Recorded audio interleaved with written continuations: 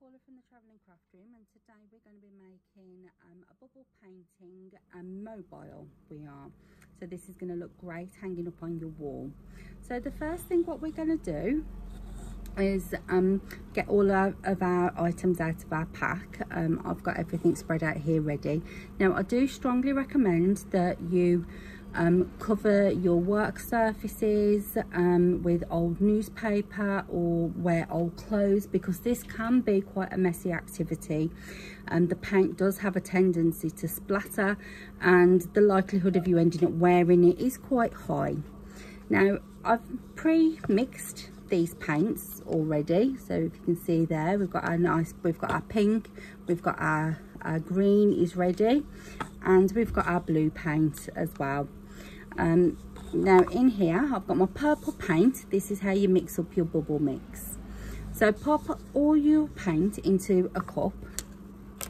Then if you take your bottle of bubble mix and put 3 spoons in, and it's the same for each colour. So if you carefully measure out, there's 1,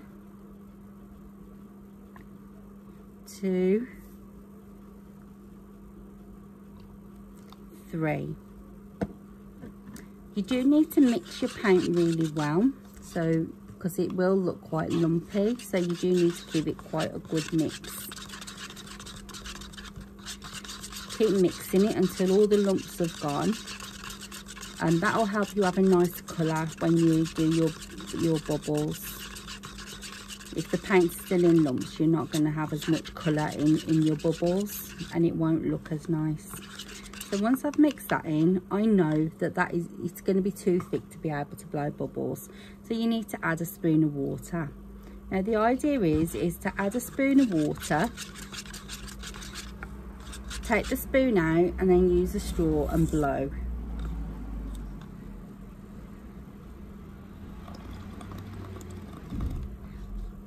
That's not coming up and doing anything, it isn't. That's fine, there's nothing wrong with your bubbles, there isn't. It just means that the paint mix is too thick. Now I'm adding another 2 spoons of water here, because on average it takes about 2 to 3 spoons of water.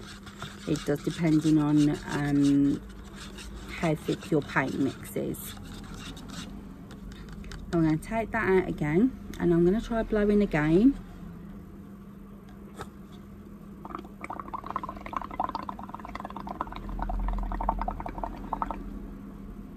There you go, we have bubble mix. So we don't need to add any more water to that. That's looking great. And if you can see my desk at all, it's splattered with bubbles, it is. So this is why I'm saying make sure you use a protective cover on your surfaces. So what we're going to do now, I'm going to blow my bubbles, and we're just going to place a piece of white card on the top to catch the bubbles.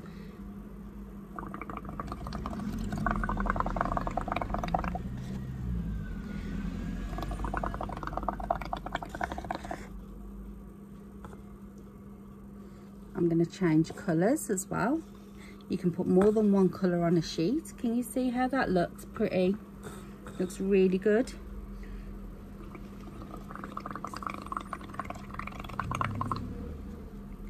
Okay, so my green's not bubbling up very well. So again, we're just going to add a little bit more water.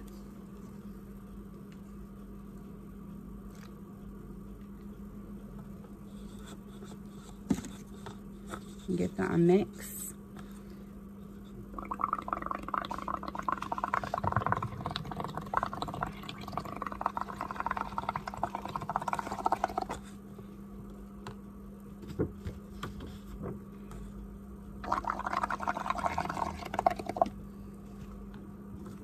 You see how that's looking?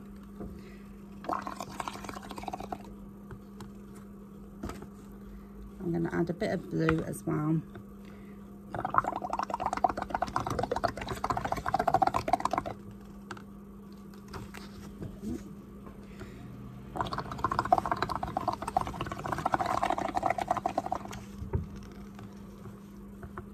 we're having some blue bubbles. Now what you need to do is put your card aside to dry. You're going to find it really difficult to cut out shapes whilst your card is wet. So whilst you're waiting for your card to dry, what we can do is to get our mobile ready. So I've got a piece of my ribbon here, and I've tied it to the one end of my stick, and I'm just going to tie it again to the other end. This is going to create our hanging loop so that we can hang it on our wall, and you can trim the little ends off afterwards. So there you go. You can spread those out to how far apart you want them to be, so that'll hang up nicely. I've got paint all over my table, so my ribbons are going to end up covered in paint. So I'm taking another ribbon and I'm going to tie it to the roughly the centre.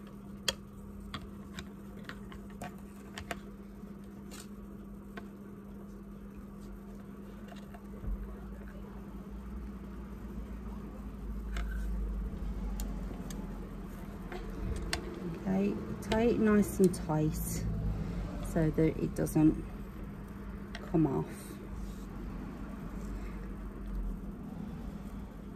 So that there is approximately the centre.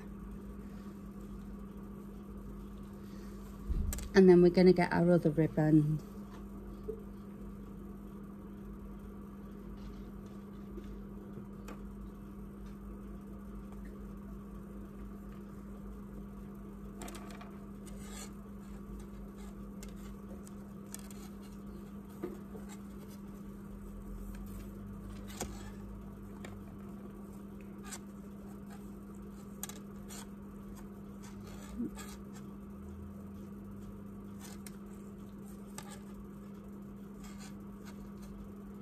So once you've tied all your ribbons on, I'm tying one on either end. You can trim the ribbons to be a little bit shorter if you want to at the end, so that it creates different layers. That's what I'm going to do with mine. So we have our hanging ribbon, and then we have our ribbons that we're going to stick our lovely C shapes to. Okay, but these ones at the ends, we can just trim them off to make them a little bit shorter if you wanted to, so it'll create an interesting shape, but that's entirely up to yourselves. Now I've got shapes here that I've already cut out. This is out of my bubble painting that I've already done. So what I'm going to do is with your glue, if you just snip a very tiny corner off the glue and then spread your glue out over the backs of your shapes.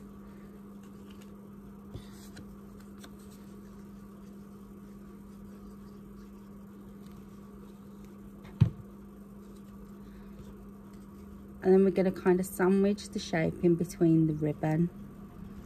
Okay.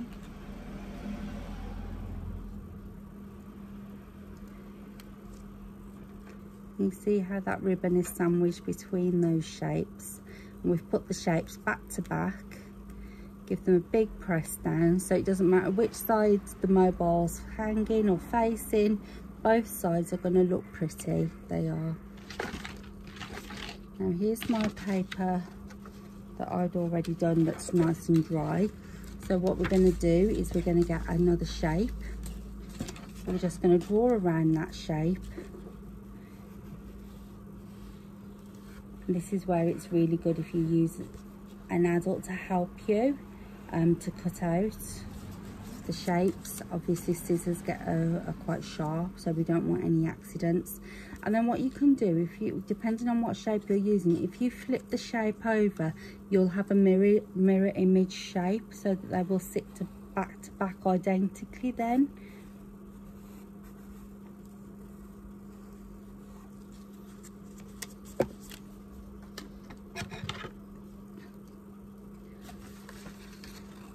So again, it's just a case of cutting this shape out.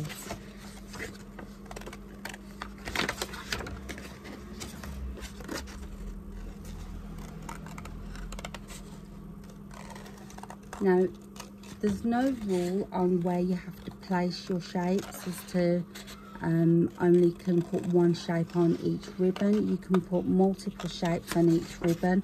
That's why I've put the fish at the top of the shape of the fish at the top of the ribbon, so that we can get more shapes on. So as you can see here, where we've stuck our fish at the top, then we can put our starfish lower down. We can, so you'll start to build a really nice wall hanging with your beautiful bubble paintings. Hope you enjoy, have fun, and keep yourself safe. Don't want no accidents. Bye.